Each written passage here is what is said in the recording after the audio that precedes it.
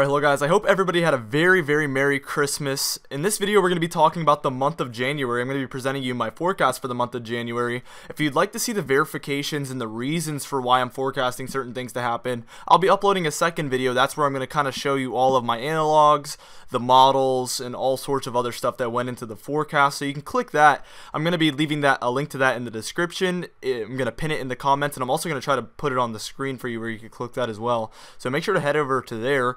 If you'd like to, you could watch this one first though, and then end up watching that one, or vice versa, whatever you prefer. Anyway, let's get right into the forecast. We're going to start out with our temperature forecast. Now, I actually haven't changed this from a forecast that I put out a couple days ago. I really like that forecast, and it looks like that's still going to be the case going into the month of January. So I found no reason to change anything. So your temperature forecast is basically slightly above average, or slight chance at above average temperatures for the entire western United States, and then there's that increased chance in that orange color. That's where we see the best chance at above average temperatures, and you'll likely see slightly above average temperatures in a lot of those western areas like Utah, Nevada, California, Oregon, you name it. And then in the eastern United States, we have that below average temperature. We have the more slight chance in that lighter shade of blue, and then once we get into that darker shade of blue, that's where the highest confidence area of below average temperatures is right there for that kind of mid-Atlantic, southeast, central southeast area. There's that kind of area in the middle there that doesn't really have a color shading. That's where it's kind of a big question mark which one will take over. A lot of models are liking to show colder temperatures for that area, but some models are also liking to show warmer temperatures for that area. So we kind of just met in the middle, and we're going to call it equal chance.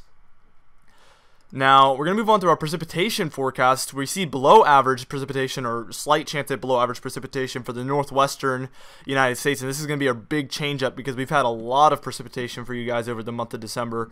We're going to get a little bit of a break from that in January, I believe. And there for the central Great Lakes region, we're going to be looking at below average precipitation as well, slightly below average, or slight chance at below average precipitation for Illinois, Indiana, Ohio, Kentucky, Michigan, portions of Wisconsin, Iowa, Missouri, and Tennessee as well are going to be included in that.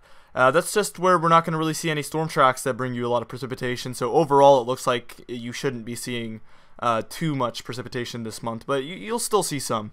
And then we see our light shade of green there. That's where we're going to have a slight chance at above average precipitation, and then we have our darker shade of green. That's where we really have a really good shot at having above average precipitation. Very typical in an El Nino for that area to have a lot of precipitation, by the way.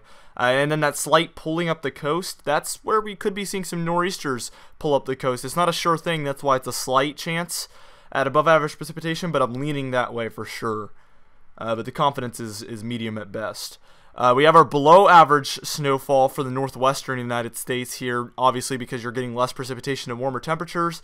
It doesn't fare well for snowfall. And then also for that Great Lakes central region there for Wisconsin, Michigan, Illinois, Indiana, Ohio, Kentucky. You guys aren't gonna see too much above average snowfall, I believe. I think you'll be right near average or below average for that area, just with the lack of precipitation.